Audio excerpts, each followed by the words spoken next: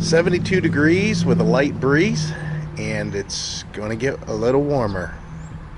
Somehow, it's about time. Don't even cover how important it is.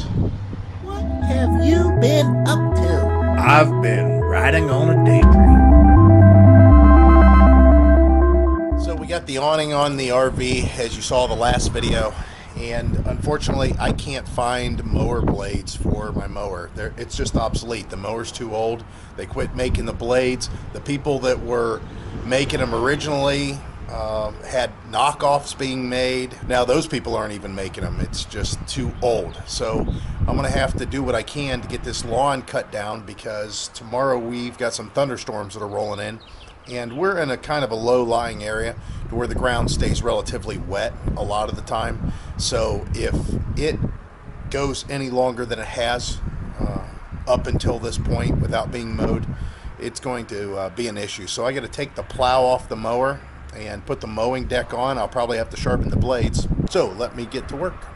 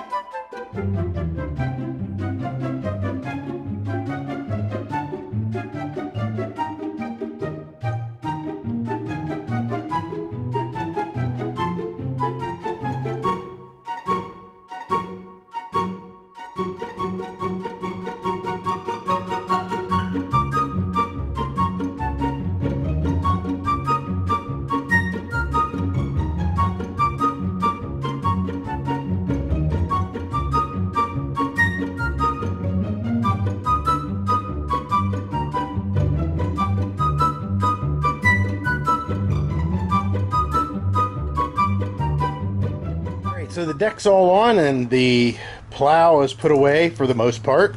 I made a little bit of a mess here, scraped out some of the grass from last year, one of my last few mulchings of the leaves. And I think I might change the oil just to get some house keeping done. Just because. Now, I don't know if you noticed, and I don't know if you were in camera angle, but I went ahead and removed my old blades and used the blades that were a little bit too small. And when I say they were too small, they were just, I mean, barely, because these have been cut down so much. You measure blades for the most part from corner or blade tip to blade tip.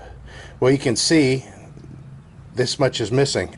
These are actually not that far off from the size that I just put on there. So it'll get me by. That's the most important thing. So let's go ahead and I'll change the oil out, and we'll mow the lawn and see if we can beat the rain that's coming in tomorrow.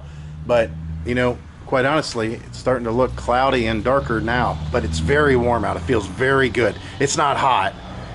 You know, we're still in the 70s, but with the jacket on, I feel really good.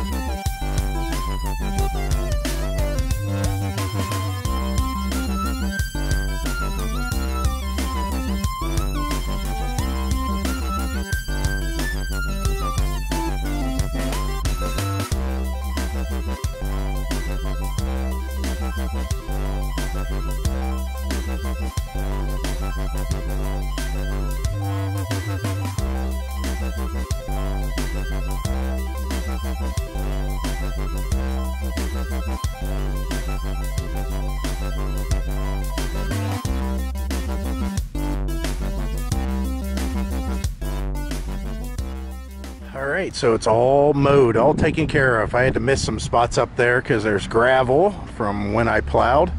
And this blade's worked okay. It's just taking me longer to mow, like always. That mower's just a slow mower. I got to put my son's truck back, or his van back over in this area to get it out of the way. And I got a bunch of stuff that I need to do, which I'm going to put off. It's such nice weather. I just want to enjoy the day. I need to do the brakes on his car. I need to do a troubleshoot on his van. I think it's a smog pump that's making a noise on it. I need to do the brakes front and rear on my truck. I have to bleed them all out, change the fluid in the master cylinder. I have to install a backup camera on the truck, which I've had now for, I don't know, 5 months, 6 months. So I've got to do that. I still have to straighten up out here, and I have to remove all the wheels and tires on the travel trailer and adjust the brakes and inspect them this year. Make sure everything looks good in there, because I haven't done it. I didn't do it last year, I should say. So it needs to be done. So there's a lot of stuff I need to pay attention to and get done. So whenever it's time to camp, the house will be pretty much set up and the truck will be set up to where we don't have to worry about it. You just kind of go about your way and enjoy yourself. All right, that's it for today. Let's see what happens next. All right, guys, so it's a beautiful day outside and we got a bunch of stuff going on, and I want to talk about something that I thought was potentially wrong, but looks like it might be right. Let's go look at it. First, a quick reminder. Remember, I have all my tools for the most part in this toolbox. This is the toolbox that's going to go with me. I have this makeshift little handle, and it made the box to where I could use it again. However, I've got other tools that won't fit in this box, such as this stuff here, these impact tools, the saw, drill. I might get a different drill and saw combination, some drill bits, and then here's the Sawzall. Here's another tool. There's a vacuum gauge. I'm not necessarily going to bring my plastic welder. That don't make any sense. The solder gun, maybe not this. I don't know. It's such a small kit, but you know, it's one of those things that you just say, well, this ain't very big, I can take it with me. And then I say, well, this ain't very big, I can take it with me. This ain't very big, I can take it with me. And next thing you know, you have a whole bunch of not very big items taking up a very big area. Now you're looking in here, I've got this item here that's not very big. I'll probably take it with me. And then torque wrenches and gauges and air nailers, and then there's some meters here, which I don't need both of them. Timing light, my temperature gun, tape measure. There's stuff over here yet. I've got a couple more air nailers and a saw. I don't know if I need the air nailers yet. We'll have to think about that. I like using them in the you know, doing repairs on the RV. My electrical toolbox, and then some other tools. I mean, there's some other things that I might want to take. Now, I'm sure you guys are saying, wait a minute, why aren't you getting rid of all that stuff? Well, as I mentioned in a previous video, if you didn't get to see that, I'm going to take a little bit more than what I think, and then if I don't use it in a year, maybe a year and a half on the road, I'm going to get rid of it. I'm going to downsize it. But because I can make repairs, and I can do a lot of repairs, I don't want to cut my throat as far as the potential for making some extra money. So if we get into an RV park, and I mentioned something about work camping, and maybe it's just a little mom and pop place, and these guys say, you know, we don't normally do work camping, however, I do have some repairs that I could have you do, and we can knock off some of your rent. Well, sure, I'd like to do that. Maybe they have the catch, though, that since they don't normally have somebody do those kind of repairs for them, they just hire somebody in, that means they probably don't have the tools to do it. So I don't want to be left without saws, rivet guns, drill bits, whatever, nail guns, nails, stuff like that, that's going to make it to where I can't do the job, or I can do the job, but it would take much longer. I mean, a lot of you that's never used this stuff before saying, just get a box of nails and just bring a hammer. And that works great if you're not doing a lot of work, but if they have a deck and they want to replace all the boards on the deck, you're going to get awful tired swinging that hammer and when you could just hit it with a nail gun and be done with it. It's nice to have, and I've already got them. I'm not going to get rid of them just because. Now, that may change on down the road, a year from now, if I haven't even touched the stuff, if I find out that I'm not even using it and nothing's exactly the way that I thought, which could actually be. It could be that it never happens. Well, then, yeah, sure, I'm going to get rid of it.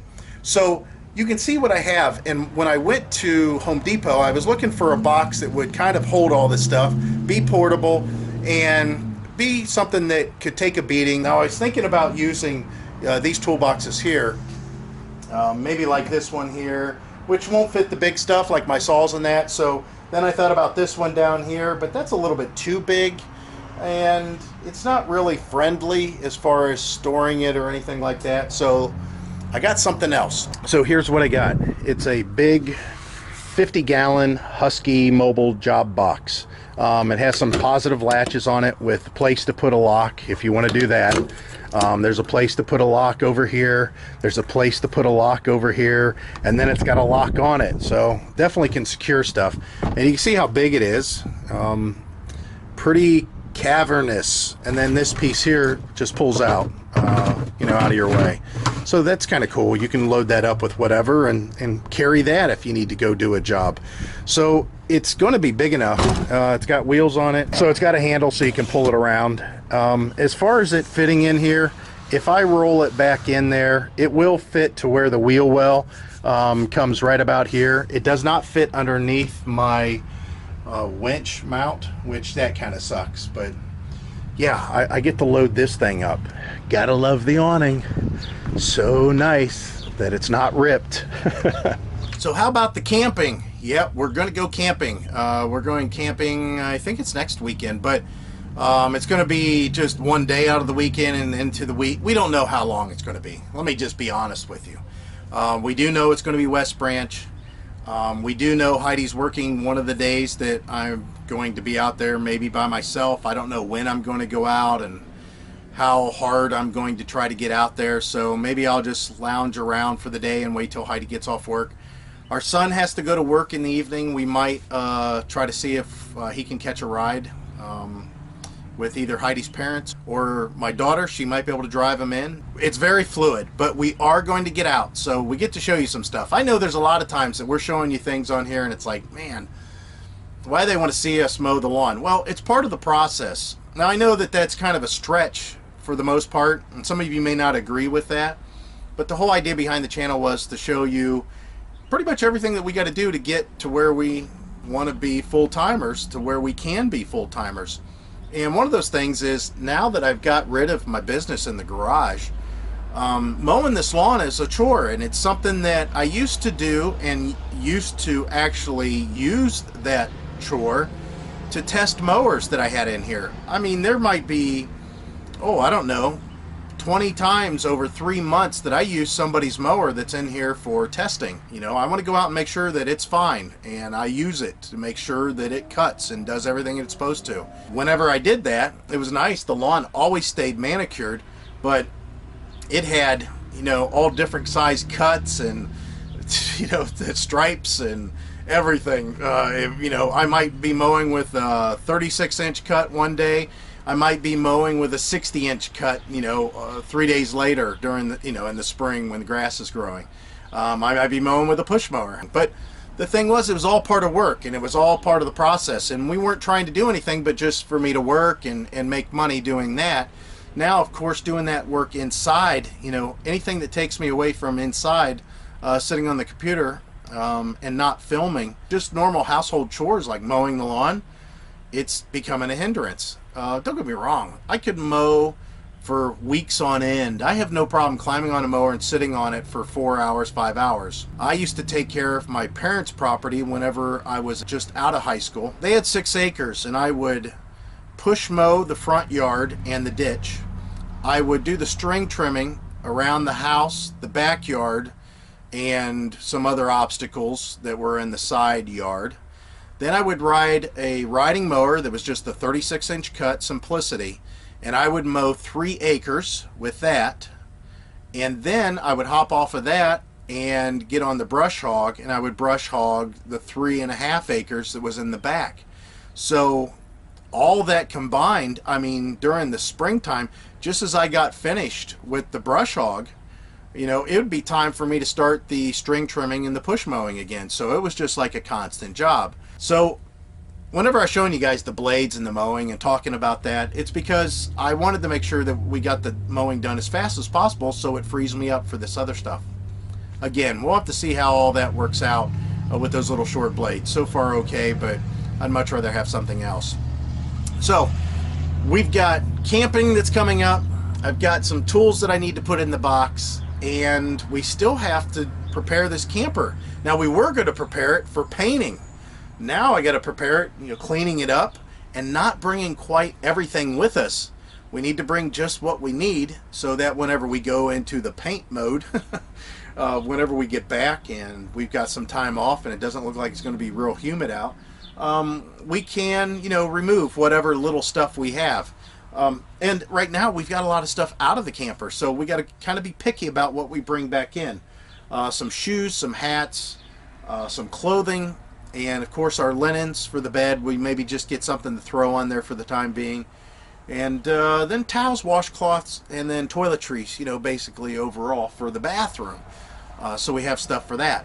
I did get full hookups, and I got a nice site. I got a site that I'll do a review on and see what you guys think about it. Last time I checked, it had the strongest cellular signal down there, but that was when we had a different phone carrier. That's when we had Sprint, so we'll have to see how T-Mobile sounds down there. I think it was a real strong signal, though. Again, we'll see. You'll be able to tell because I'll be uploading videos from there. So that's it. That's all for now. And hopefully we'll be able to show you a lot more here coming up. I can't wait. After May 1st, it's going to be crazy here. I'm going to have all kinds of stuff going on, which we'll clue you in. We'll let you see it all, but it's going to be probably in 5 different directions all at once. All right, guys, as always, I hope to see you out there. Bye.